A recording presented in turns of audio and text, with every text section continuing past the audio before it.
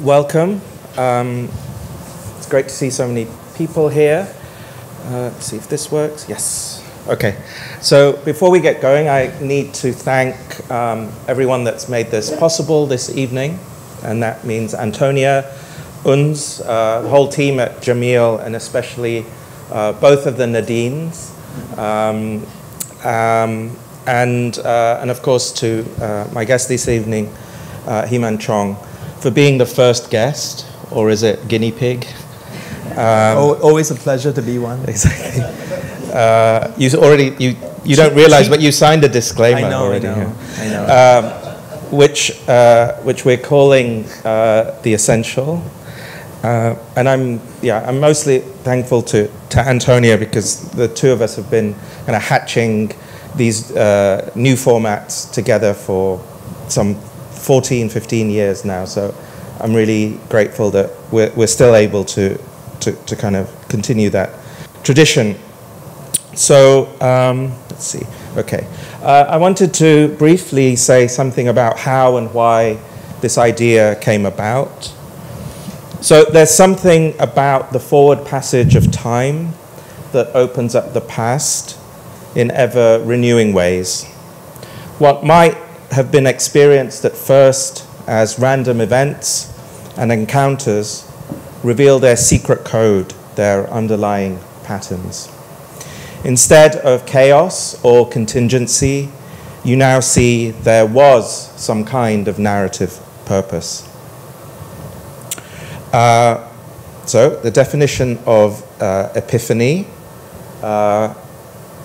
Chloe, how do we say it in Greek? Epiphania. Epiphania, manifestation, striking experience, is an experience of a sudden and striking realization. So increasingly, I realized I began to have epiphanies about the unknown epiphanies that I had earlier on in my life. A title from a painting that taught me how to arrange words. A scene from a film that told me how to live, or a line from a song that seemed to sum up the entire universe. Now, I've always loved this verbal formulation, the essential. It was a very big thing from the 80s and the 90s. It became a way of denoting the kind of best of. And best of would mean most commercially successful or simply best known.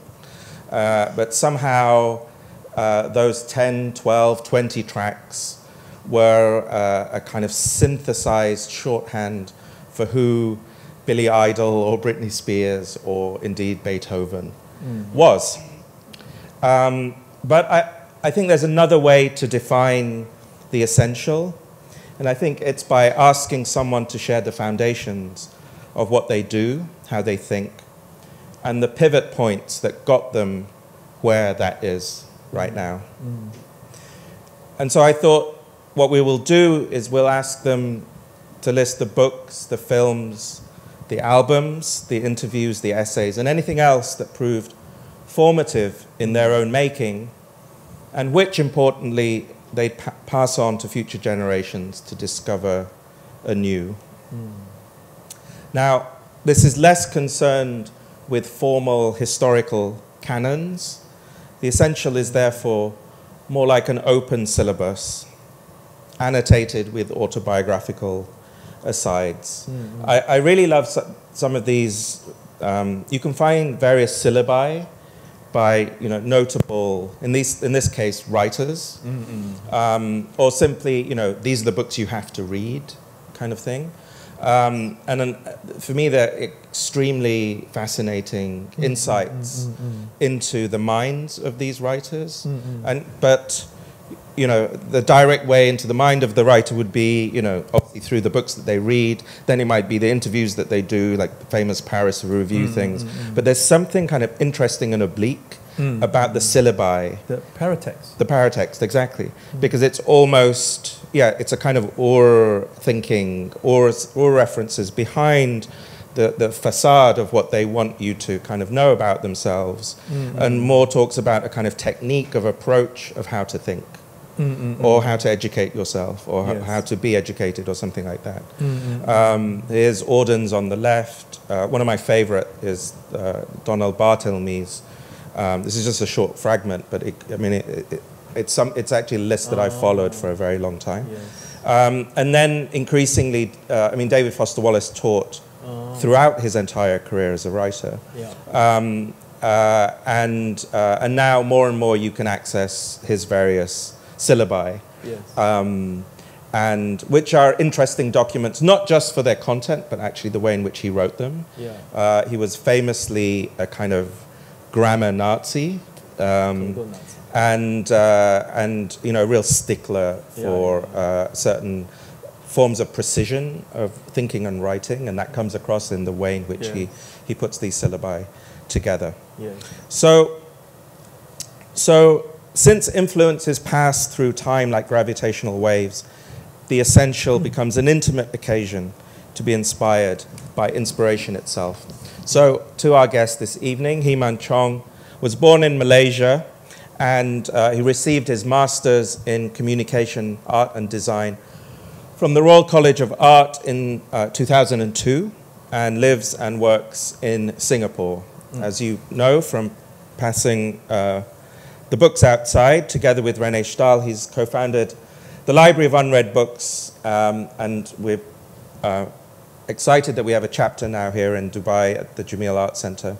I can tell you from first-hand experience that Heman is a prolific walker in the tradition of Walter Benjamin and W.G. Siebold. I can tell you from first-hand experience that he walks and he narrates history to whoever accompanies him.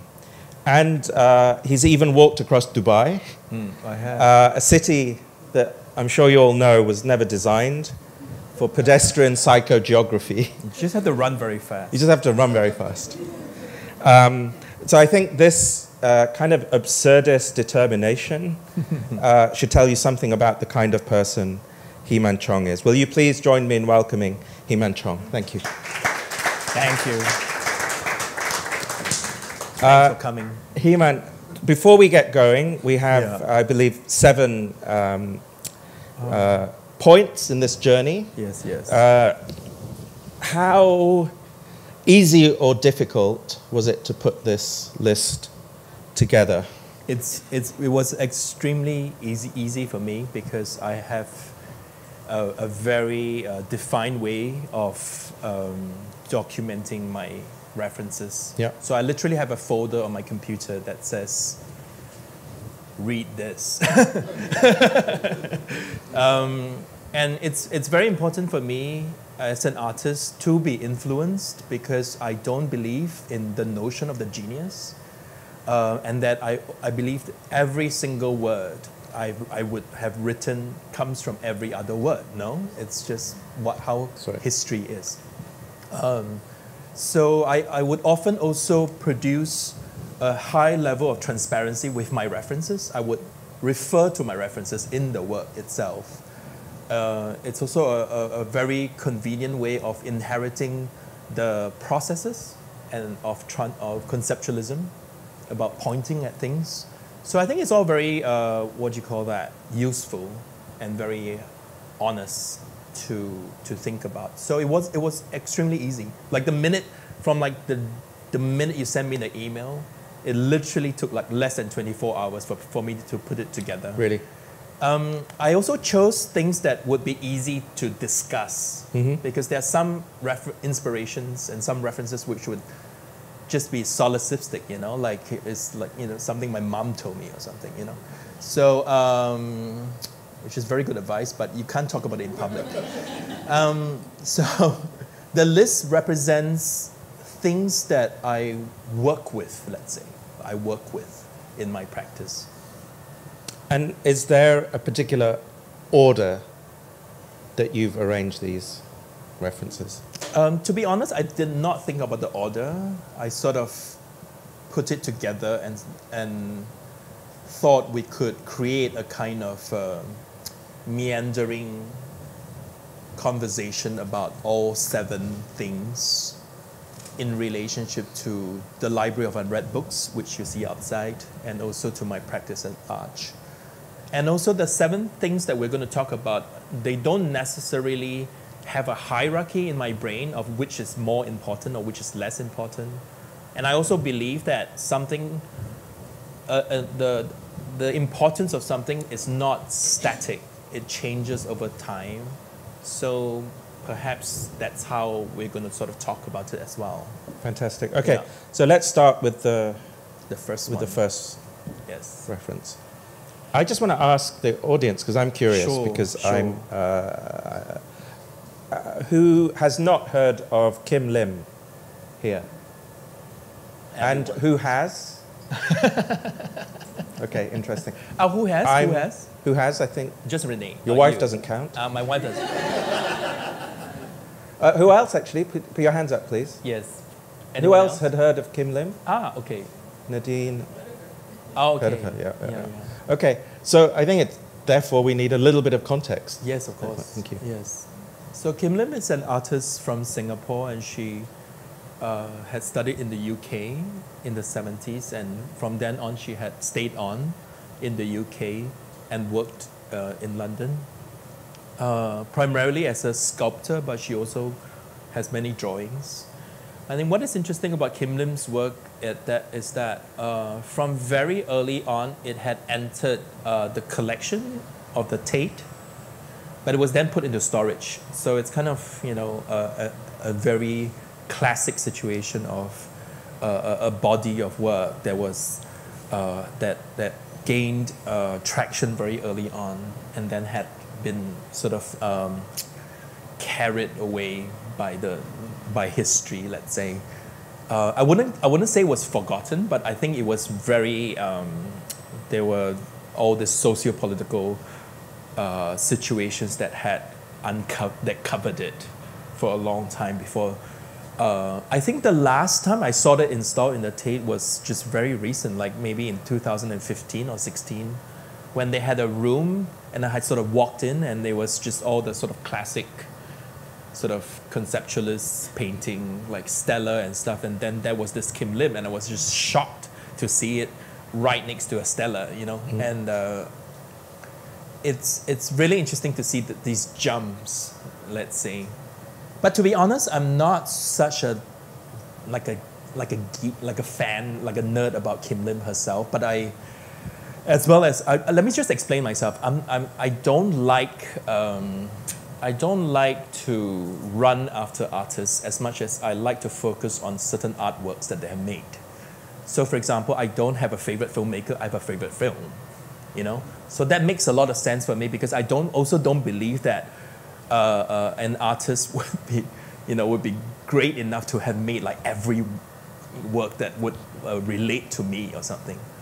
So this work for me has haunted me for a long time, just because on the surface it looks like a very, very simple sculpture, super simple. It's made of wood. It's sand down. It's not painted, so that it reveals its grain and everything, and sort of put together like a bed frame almost, or like a series of ladders. But could I have the clicker? Mm-hmm.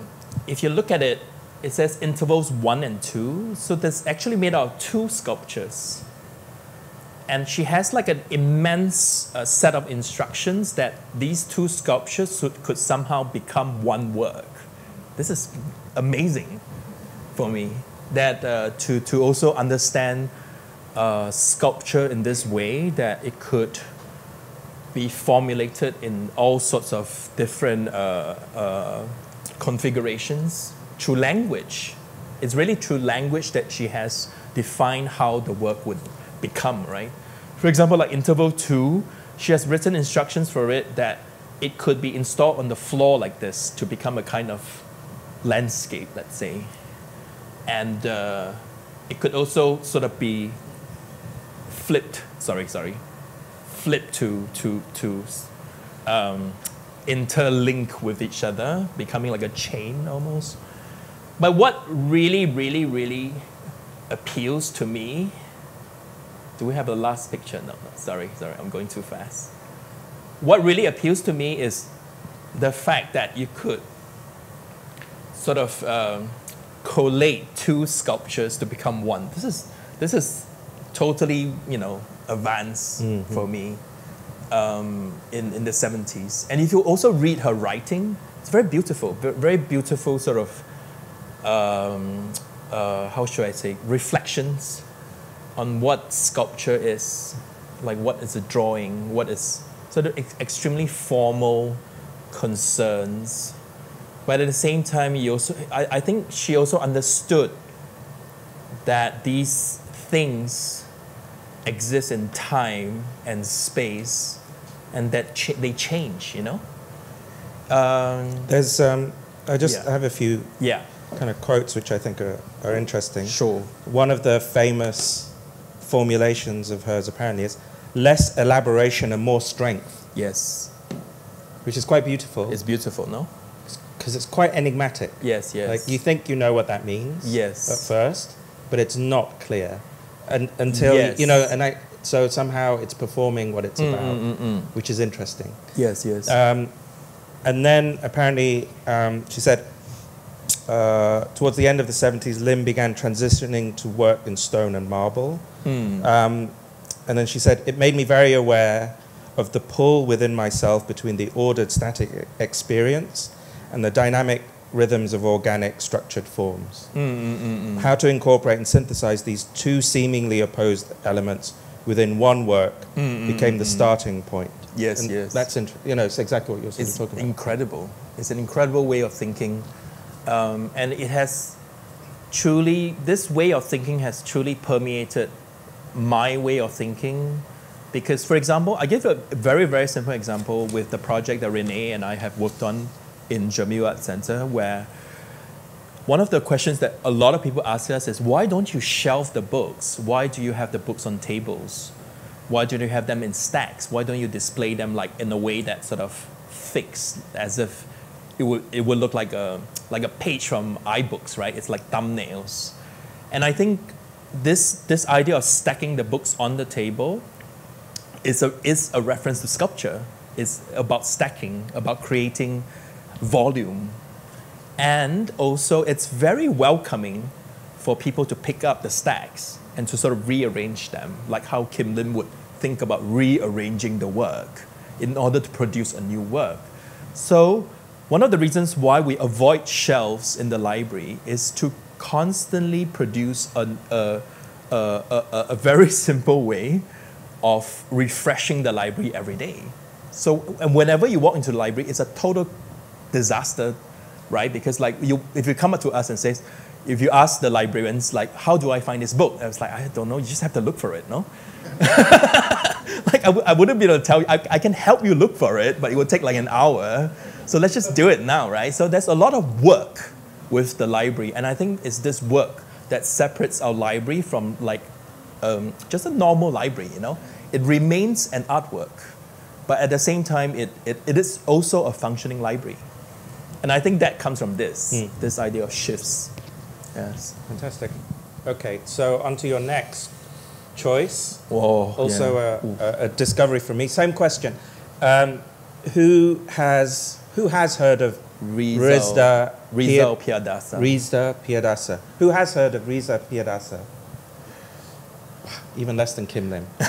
Okay, so we need even more context here, please. Yes, Heman. yes. Yeah. So Piadasa is a very important artist who has lived in Kuala Lumpur most of his life. So he's Malaysian. He's Indian. His family is Indian. That sort of, I think it's like second generation Indian family in Malaysia. He's quite special because he works both as an artist, but also as an art critic, and also a teacher. So actually, a lot of people see him as a very important art historian, more than an important artist. But for me, he's both, or even also as a teacher. I'm going to say something really ridiculous and sacrilegious, but it's just very personal, which is I truly believe that this is the only painting from Southeast Asia worth looking at.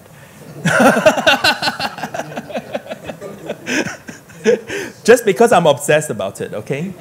So this is a painting that he made in 1972 called The Great Malaysian Landscape. And as you can see, it's literally a painting of a painting. So you have the painting sort of containing all the paratexts of where this painting is being shown, like the of gravity, hook, frame, signature, title, edge, image. Even the zip. The zip is a specter of modernism from Barnett Newman, no? Surface.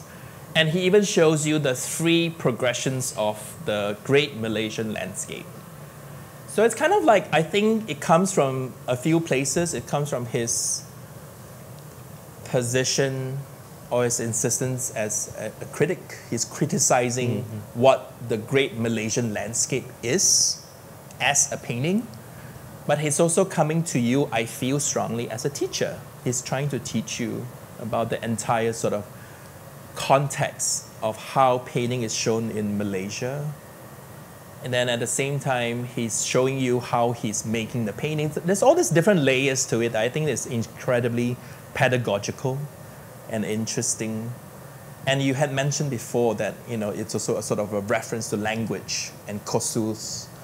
And of course, all this comes in simply because, both Kim Lim and Pierre Dassler had existed in an era where it was really the sort of the birth of this play between image and language. It's worth saying that Reza also studied in London. Yes, yes. At the Hornsley College of Art, I believe, at Crouch End. And he obtained his degree in 1967. Yes. So that's an interesting... it's the year that Derrida's first book kind of comes out. Exactly. It's the beginning of structuralism, post-structuralism. Exactly. And I think, also Death of the Author, yes. I think Barth is first published in 1967. It's a really key year when I think a lot of the assumptions about writing and text were upended, right? Yes, so yes. Exactly. And for reasons of like displacing power, like assumed power relations and all this kind of stuff. Yes, yes. And so, I didn't know this painting, but it reminds me of Joseph Kossuth's famous Three Chairs, which some of you may know. Or Image. He made many versions of But this whole thing about, that... talking about something. There's a thing, there's what the thing is called, and there's the representation of the thing. Yes, yes. Like all these sort of telescoping ways of, relating or being estranged from a thing. So it's interesting that, it feels like it obviously belongs to a period in time. It does belong to a period. And I believe that period hasn't ended yet. I feel like we are living at a very, very tail end of a certain kind of post-structuralism, which has more or less become memes, no?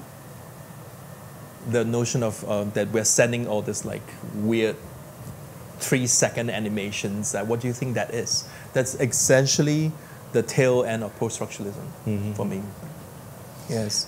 So when did you first come across this painting? What was the context? I think as with everyone who has encountered Pierre Dassler, it really is through a book written by the art historian T.K. Sababati. And I think that one book is really on the shelf of every artist in Southeast Asia, because it's such a sort of cornerstone book. What's the book? It's just a monograph of his work. Okay. And it sort of collects like 30 years worth of his book. You could see like the production budgets are very low because it's like most of the plates are in black and white, and there's maybe like 20 pages in color. But the essays are beautiful by Kanaga. And written in English? Written in English. Almost everything in Southeast Asia, at least Malaysia and Singapore, is written in English because post-colonial British Empire. What am I going? I've lost a bit of track. No, when did you come across? It was in this book. Yes. I first saw an image of this in black and white Yeah. in this book. And I was like, this is incredible. And I had for years tried to see the actual painting, but it was in storage in the National Gallery of Kuala Lumpur in Malaysia. I think I only saw the actual work perhaps 4 years ago when they finally decided to hang it. Yeah. So. And did you, I mean, it's interesting you described it as educational. Yes, yes. It has this pedagogical function to it. I feel which, so. In a sense, works as much at a small stamp scale of a JPEG. When you saw it in actuality, did it reveal something else beyond what you'd seen as a representation? I think it's interesting to see it as a painting in real life, because all these years I've been seeing it as an image. Yeah. And in black and white.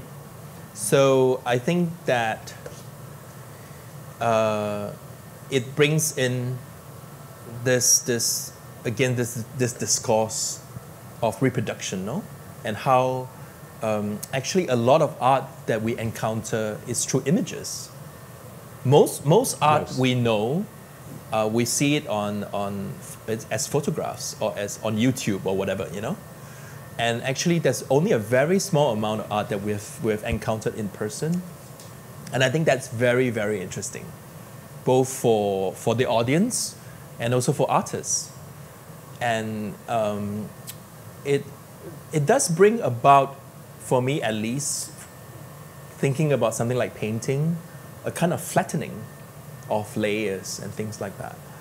So there's a lot to unpack with that. So maybe we can come back to that. I mean, talking about painting. almost impossible flatness. Yes, yes. Your third choice, the great Onkawara, but a very specific work. Could you tell us of it? Oh, okay, here, who has not heard of Onkawara? It's not snobbish, because Yeah. just my wife in this case. Just a few people. Okay, so for those people, let's give a little bit of context. Onkawara. So Onkawara is a Japanese artist who was born in Hiroshima, right after the atomic blast. And he had spent most of his life in New York, where he had decided to make his home. And he's essentially known as an artist who uses, I guess the best way to describe him is that he uses everyday life as material. So he would stamp postcards that said, "I am still alive," and send them to his friends. He had tomes and tomes of books of where he had drawings of where he walked in New York City. Beautiful, beautiful objects, you know. And I think for me, the object that makes a lot of sense to talk about today is January 4th, 1966, New York's traffic strike. You might wonder why there's a subtitle called New York's traffic strike. It's because every time he makes a painting. Oh, so let me tell you about the basis of these paintings. So it's called a date paint. He calls them date paintings, and he would paint them on the day that it's painted. Yes. And if he doesn't finish the painting in that day, he would destroy it. And on some days, he would make more than one because, you know, he's in good mood. He feels productive. And there's always a kind of a subtitle. So New York's traffic strike actually refers to the headline of a newspaper of that day, where he would cut out and place into a box that he has made, a handmade box that would fit this painting into the box. So there's two layers to the work. So there's painting, then there's the ready-made, so that also the appropriation of language. I like talking about this work a lot because one of the questions that a lot of people ask me is, what makes you an Asian artist? And I think this question is really, really interesting because a lot of people will look at my work and there's absolutely no Asianness in it. So the tropes are, if any, they are shrouded in metaphor, or most of the time it's just a starting point, let's say. I do not like this question because whenever this question surfaces, what makes you an Asian artist, or do you think of yourself as an Asian artist or a Singaporean artist, it often is actually a question that is disguised, where the original question would be, are you Asian? Or are you Singaporean, right? And I like this work because somehow psychologically I could claim something arbitrary as Asian without having to take on something that is Asian. You see what I mean? So it's kind of a clutch for me to think about January 4th, 1966. A Japanese man painted this painting in New York City. That's Asian enough for me. Does that make sense? Perfect sense. Perfect Yes. sense. Okay, good. But, I mean, I think when I think about Onkawara and the date paintings and his whole practice, I think about a kind of maniacal repetition.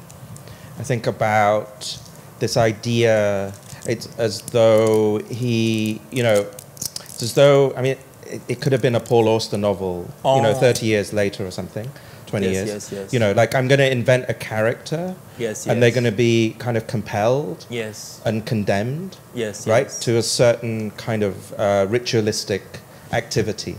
Yeah? And that sets and that somehow sets up their life by setting up what seems to be an extremely simple but rigid kind of rule. It's almost an algorithm for life, right? So, but within that seeming stricture is an almost infinite amount of difference, variety, and kind of openness, you know? And it's that, you know, and I guess, I mean, I'm sure at the beginning there would have been a certain kind of Orientalism here, which would have said, you know, this has something to do with like Japanese-ness, you know? Mysticism. Like, this is a sort of monk-like... It's so zen. Yeah, it's so zen, right? Oh my like, God, it's so zen. Just doing this thing, doing this thing, doing this thing. Do the esoteric thing. Do the esoteric thing. So that's not the Asianness that you relate to. But so,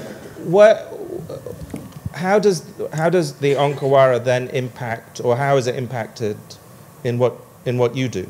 And is it located in those sort of those, you know, associations, or is it something else?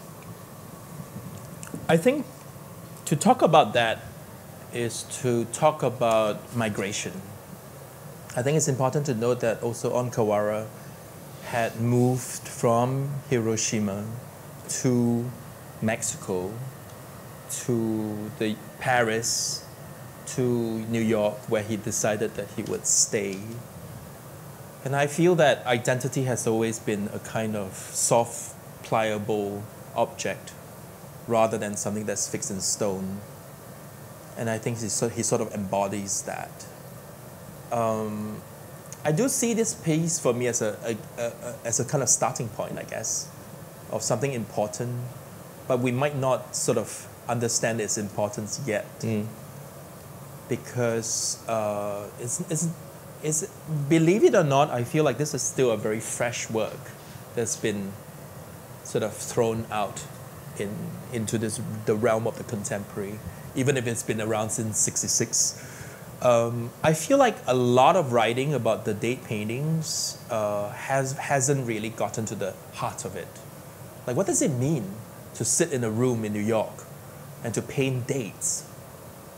You know, other than this quasi-mystical bullshit that we have all been accustomed to, talking about Kawara and his practice and his, you know, sort of this kind of rote and stuff. But I feel like there's still a lot to think about, and I want to be part of that process, you know.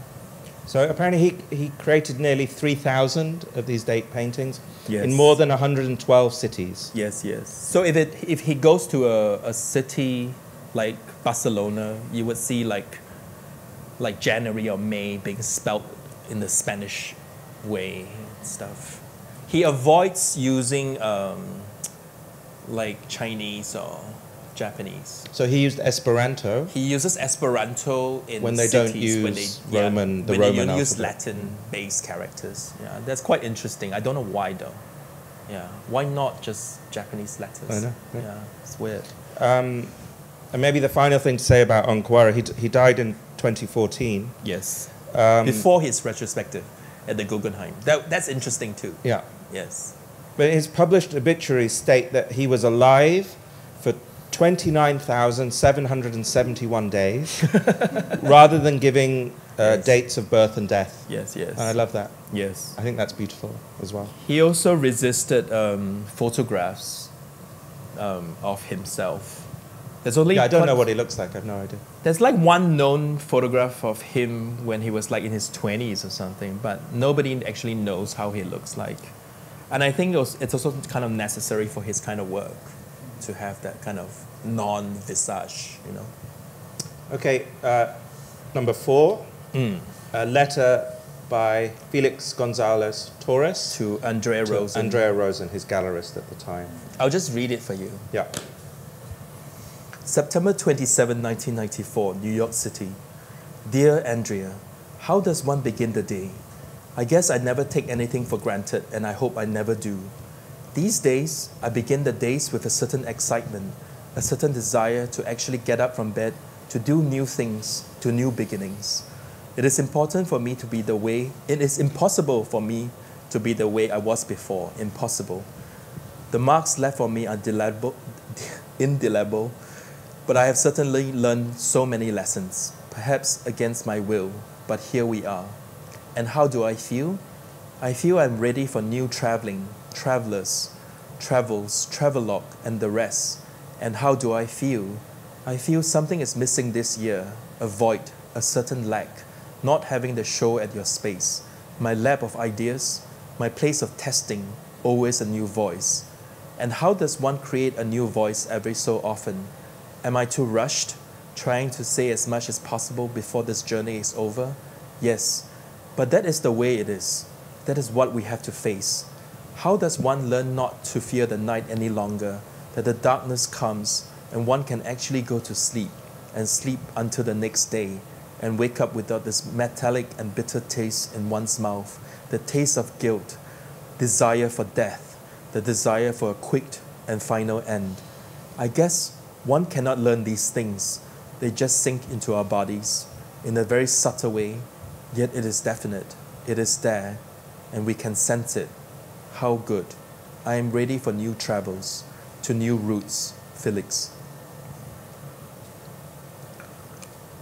So you discovered this In a when? book by book that- Julie Alto, in a kind of retrospective book.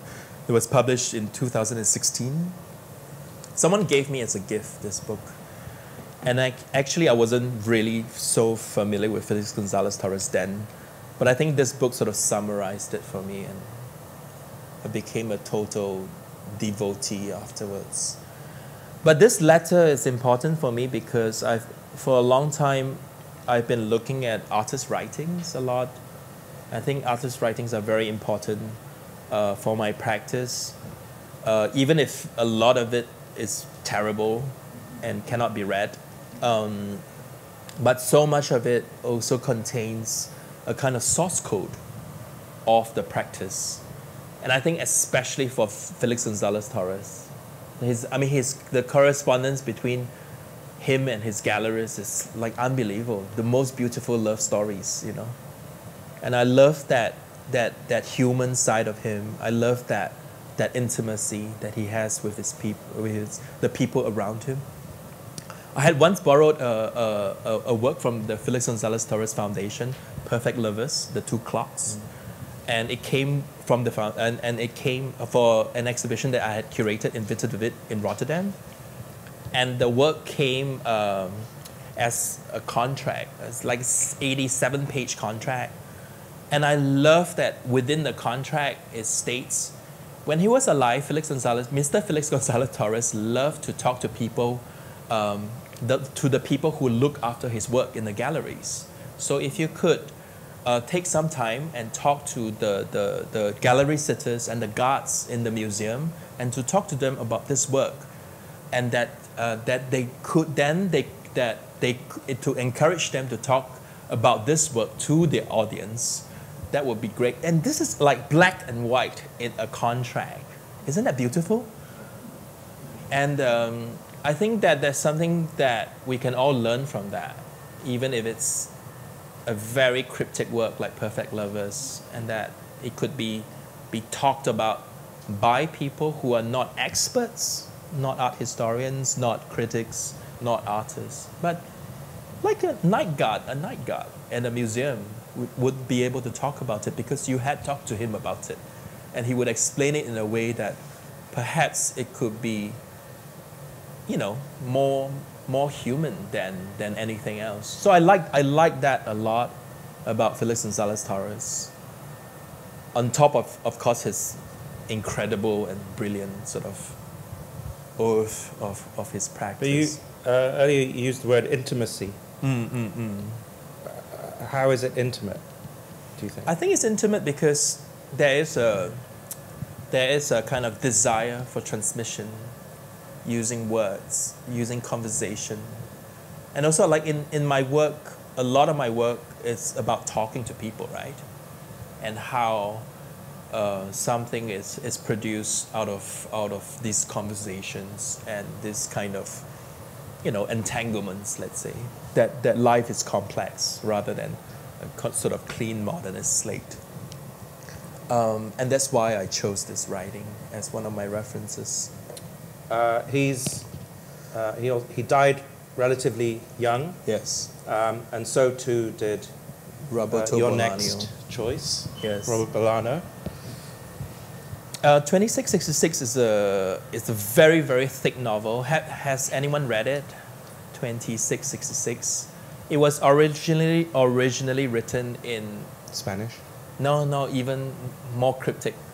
He wrote it in a mix of Chilean, Spanish dialect, and Mexican. So like my friends in Spain, when they read it, they're like, what? You know? So even the original text is very, the language itself is very enigmatic. I'll tell you why. It's his last book. He had been diagnosed with cancer and he was like rushing to write it. And as it stands, it's like 960 pages or something, spread across 5 different books to make 2666. It is a novel I've read, I don't know, like 25 times around. When was the first time and how did it arrive at you? I first read the book when someone had written on Facebook, like, does anyone have a copy of 2666 in English, because it's all sold out on Amazon. So I was like, what is this? I mean, it's a beautiful title. It's a very enigmatic title. And if you would read the novel, it's not found in the novel. And there's just a very short sort of excerpt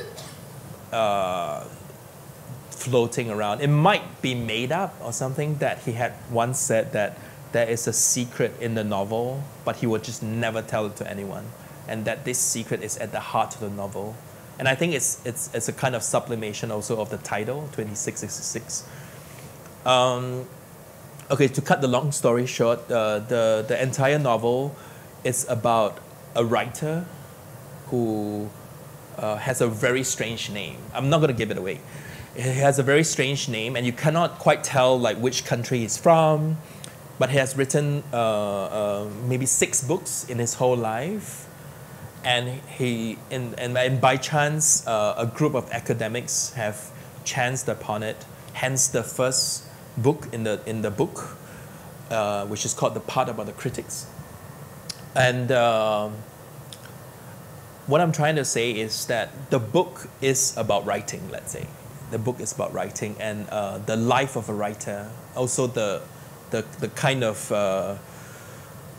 effects of history on writing as a journey, literally as a journey. Book 4 in 2666 is the most violent section of a book I've ever read in my life. which is 328 accounts of grisly murders of women in a fictional town in Mexico City called Santa Teresa. I think he just really wanted to show that we live in a misogynist world, and just to have that. This was based on real. It's based on like real city called Ciudad Juarez. Yes, yes. And some 300 to 400 it's a border murders. Town. Yes, yes. Often very young girls. Yes, extremely gruesome. Yes, yes. And so he's sort of writing fictionally around this, right? Yes, so. yes. It's worth saying. I mean, he died at 50. Yes. He considered himself first and foremost a poet. A poet. He led an extremely dissolute early life. Terrible, yeah. You know, there was nothing that he didn't do for money. Yes. And lived often, I mean, technically homeless or close to homeless, but in a sense, again, almost a life as a fictional character. Yes, yes. Which seems then later in his life that he calls upon. And so many of those experiences, what, you know, Luc Sante would call like low life, and, you know, then make appearances, seem allied with this kind of much more high, you know, kind of esoteric notions of poetry, what it means to be a writer. Yeah. But these two things always seem to go together, right? Like the sort of heights of intellectual possibility, but then this kind of grisly corporealness of life itself. Yes, yes. And it seems that, I mean, he gets married, he has 2 children, and he knows that he's going to die. Yes. And there's actually this book is partly an attempt, he says, to create, you know, or leave security for his children, right? And he wanted the book to be published as 5 books so that every year his children would get money from it. But his lawyer and his wife overturned it and published it as a single volume, which I kind of agree with, to be honest. Because, you know, Netflix, you just want to watch all the episodes at once. You don't have to wait year after year, after year. It's worth saying also the epigraph at the beginning is from Baudelaire, and it's an oasis of horror in a desert of boredom. Yes, yes. Which is such a great line. It's such a great line. But that really sets things up. Yes, it does. How much of those 960 pages are boring? There's one part in it which has 30 pages of a father talking to his daughter. And it's like, you know, like how disapproving father would relate to his teenage daughter. And literally, like, this monologue lasts for 30 pages. And at the end, you would turn the page, and then the last line would be, "Dad, I have absolutely no idea what you just said." It's amazing. You're just like reading, like, where the hell is this going? And then, like, the daughter just summarizes, but you're like, I have no idea what you just said. In the latest version, I believe, there's an introduction by Ben Lerner. Yes. And it's entirely written in questions, which is interesting. Yes. But there's one part where he says, what does it say about you or the novel if you find yourself skipping over many of these passages? What does it say about you or the novel if you find yourself riveted by the descriptions? Yes, yes. But I think the novel is so long because he literally died before they went through this editing process. So everything just went in. Yeah. And also, yeah, that's just my suspicion. I have no way of validating it. Okay, and on to number 6. We'll just watch this first. It's a trailer of a film called Shrekers. When I was 18, the thing I wanted more than anything was to make a movie.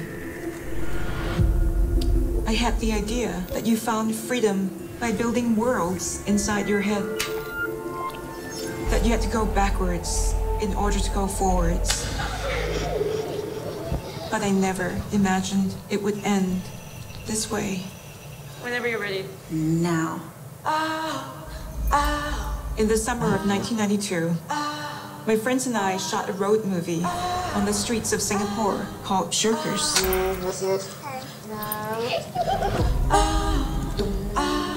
I was the screenwriter and played the heroine, a 16-year-old killer named S. Did you feel it was childish? Yeah, but that was the beauty of it, right? Our passion and our earnestness came through. Sophie was the producer. Jasmine was the editor. George was the director. Were you rolling? Yeah. I chose George as my new best friend. A man of unplaceable age and origin. After shooting wrapped, he took everything.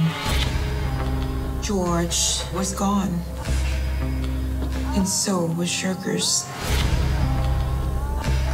George had this perverse need to create mythology. Give us the material so we can finish the film. How could it have disappeared? What stakes did he have in this mind game?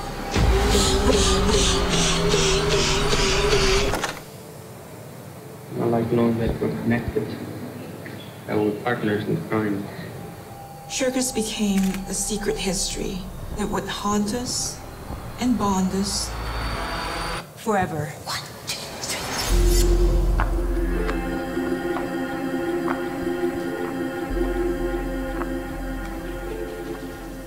Well, just a disclaimer, we're not sponsored by Netflix. So this came out late last year. Yeah, you're the one who pointed me to it. Really? You wrote me like Shirkers. Oh, did I? Yeah. Oh, there you go. So it came out last year, but as the trailer says, Escape, I think.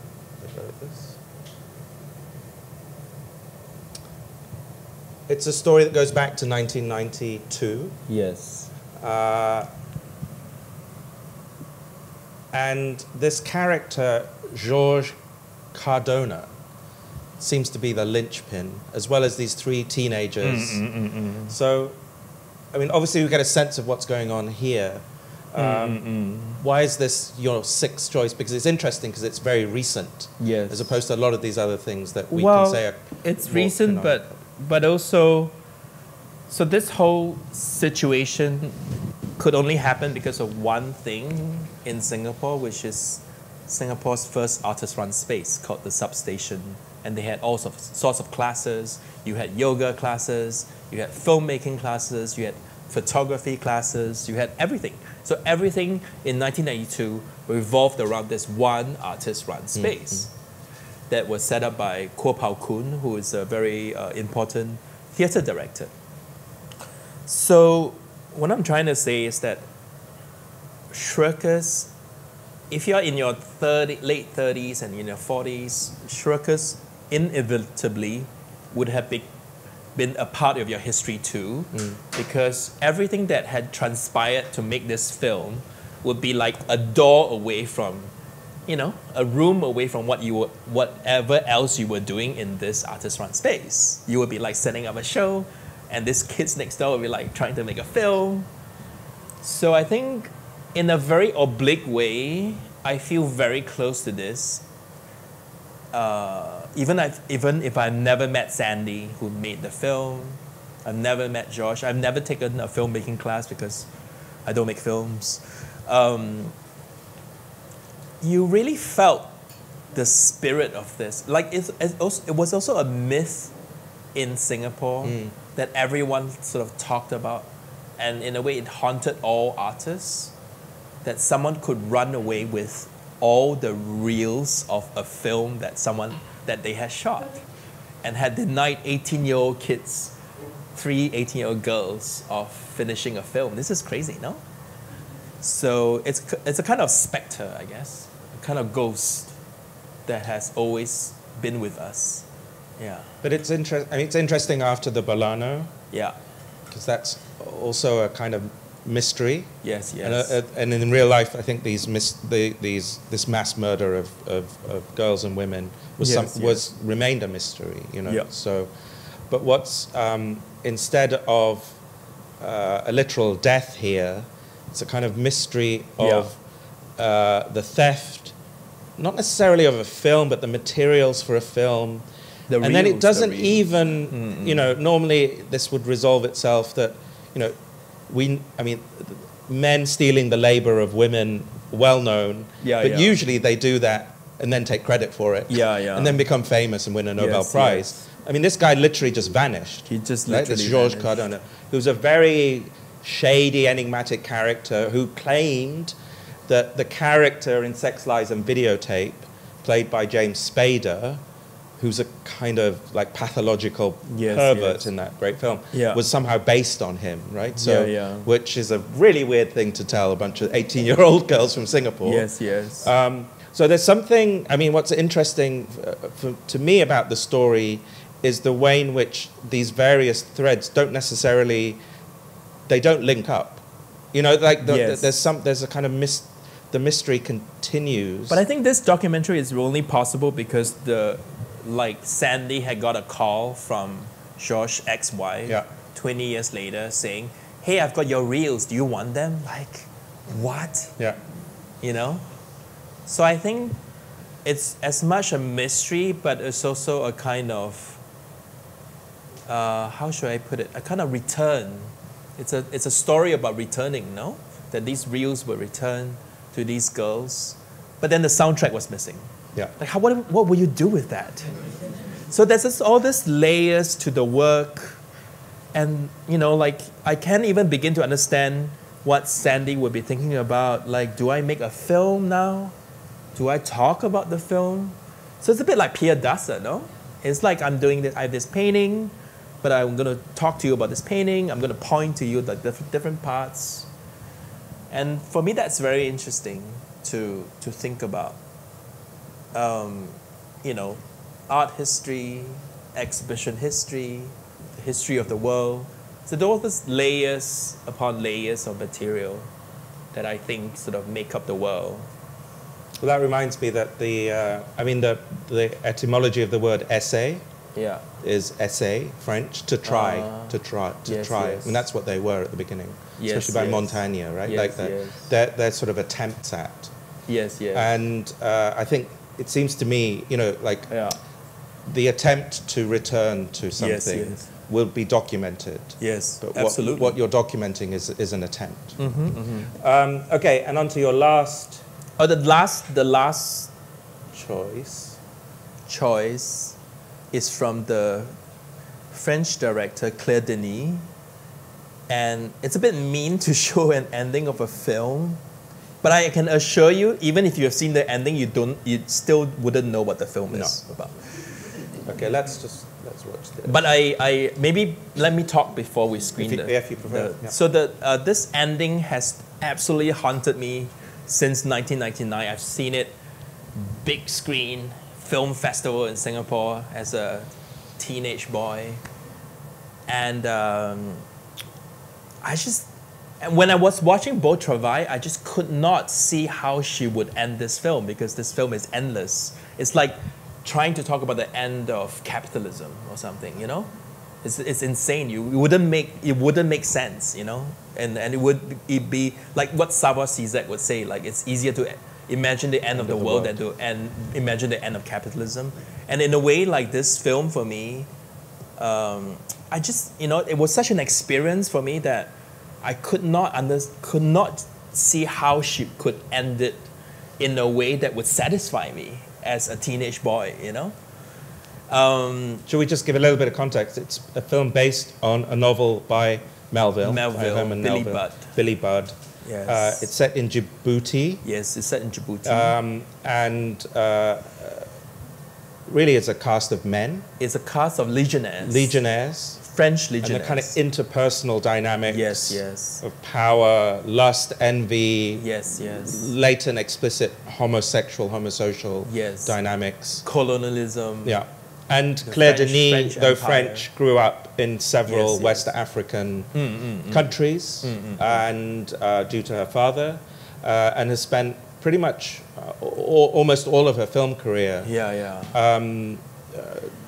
bearing witness, Yes, yes. I think, to the history of French Yes, colonialism in West Africa. Yes, yes. But Beau Travail, if you've not seen it, it's wonderful. It's beautiful. but it's known for these extremely like balletic performances of these men in very hot climate, practicing being trained. But training for nothing. Training for nothing. Training for nothing. Oh, one of the reasons why I chose this as a reference or an influence is because it gives me courage to not have to end my work, not to have to end a piece in this sort of finished way. You know what I mean? Yeah. Like that, it gives me courage to use an open-ended way of finishing a work. Let's say. Let's watch this it. clip. It's a bit shocking. You have to bear in mind, most of it has taken place under this scorching sun. Yes, yes. And these bodies in outdoors, in kind of different forms of aggression. Yes. And now we see the protagonist, he has now returned to Marseille, to the fatherland.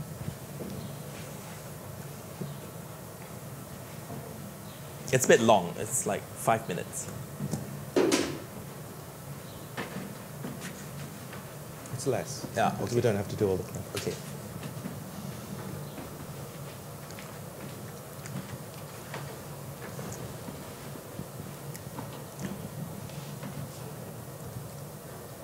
I'm also very drawn to this film because I was in the military for 2.5 years.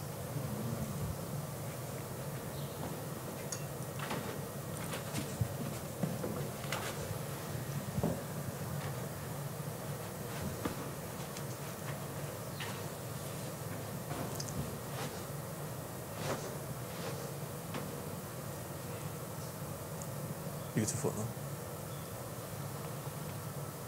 I think it's my favorite Claire Denis film. Mm-hmm. Flashback. Flashback. The weapon, identity.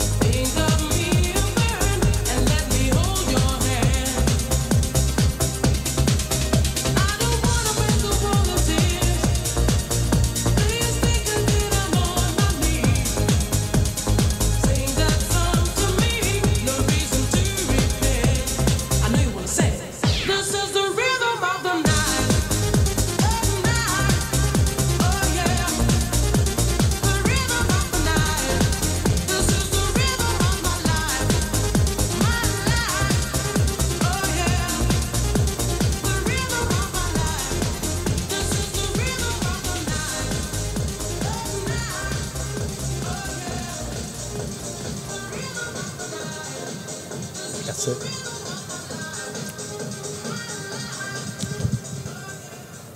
I thought it's hilarious that she was sort of suggesting that the end of the French Empire is essentially a song from Corona, no? I also love the fact that you've ended on an ending. Yes, yes. So that means you did give some thought to the just sequence. for the last one. Just for the last one. We're not dressed in Zara. Wonderful. Okay, Heman, before I ask people if they have any questions, my question is, if you could have an 8th entry, what nearly made the cut and would make the cut? That's a really good question. Oh no. Think about it. I'll come back to you. Does anyone else have anything they'd like to ask? Any questions? Yeah. I just didn't feel we got to the point where how was the impact of Shirker on you? I feel like, yeah. Sorry. The impact of Shirker on you. Yes. I feel like it doesn't really. Okay, I love what Sandy has now done with Shirkers, the documentary. It's a great film. You should all watch it tonight on Netflix. But I feel like it has been like a rumor that has been with me since I was a child. Like, hey, did you hear like someone stole their film?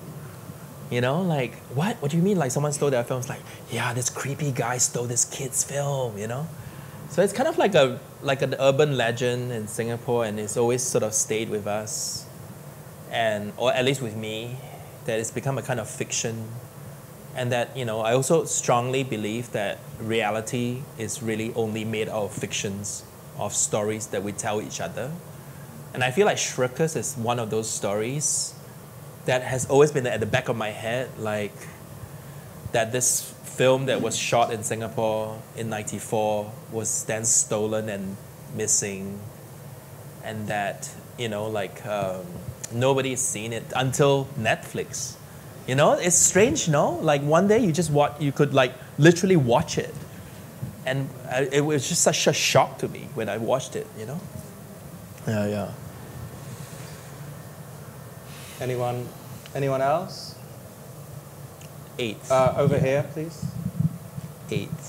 Oh my God. So I guess my question would be, you talk about revisiting a lot of the things, rereading the book, seeing the works again. Yeah. How much of a different impact does the ritualistic revisiting of the works give you as you've gone through your life? Obviously, some of them are very recent. But the ones you encountered earlier on in your life, as you grow older, what is the difference in impact it has on you? Yes. It's a great question, and this question will lead me to the answer to your question. So when I was a kid, all I read wasn't comic books. Like lots of kids like read comic books and stuff. I only like dedicated myself to reading every single choose your own adventure book. Do you know what these books are? Mm-hmm. They are like books that you would read something and then there's instructions to say, like, if you want to turn left, turn to page 5. If you want to turn right on this corner, you turn to page 12. And then you would turn to page 5 like, oh, you fell off a cliff, you died. You know? So there are like 10,000, not 10, like 300 endings in this book. And I think what I'm trying to say is I still read these books. So it's just been with me all my life to be able to think about a story that does not have a fixed ending. You see what I mean? Like that something is always a part of something else, and that it's always in the process of becoming something else. Yeah. So is that your 8th? Yeah. That's the one that the latecomer. Conveniently. It's called the. No, I used to read those as well. Yeah. It's great. I mean, they were like low-tech video games. Yeah. In book form. Exactly. Rhizomatic. Anyone else? Question at the back there, please. This will have to be the last question, then we'll wrap it up. Thank you. Heman. Hi, Heman. I was just going to sort of push back a little bit on that, on the push your, your own adventure. Yeah. Because isn't all, a good book. Yeah. Don't all good books allow you to do that? Yes, and if they I agree. That's why I read really all literature. books. Yeah. So you don't have an 8, you have an 800 or 8,000. I agree with you. But I just wanted to push this thing back to. But it's true that all fiction produces different effects on the readers, no? And that they're never. That's why reading a book is very different from watching a film. I feel that it has less of a possibility to fix the narrative as an image, and that you're always constantly producing that image in your brain. Yeah. Actually, I have one last question for Renee. We have the microphone at the front here. Oh, Renee, no. What, if you were to put number 9 in here, what do you think is possibly missing from Heman's list that you know has had a big impact on him? Very difficult.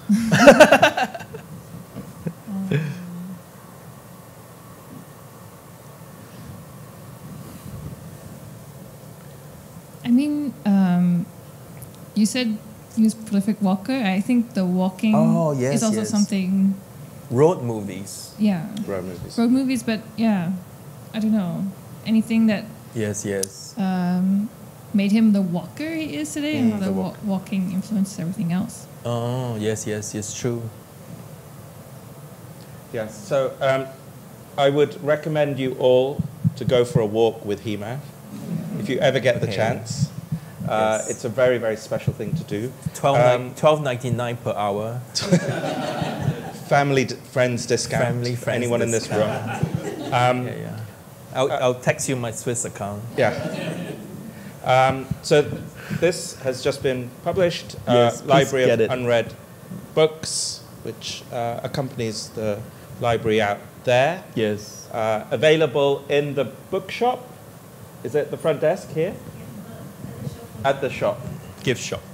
With the... Yes. Yes. $6.99. $6.99.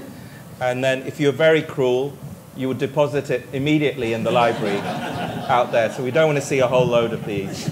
Not funny. Well, kind of funny. All right, we're done. Funny. Will you please join me in thanking Heman Chong? Thanks, Wolf. Thank you for coming.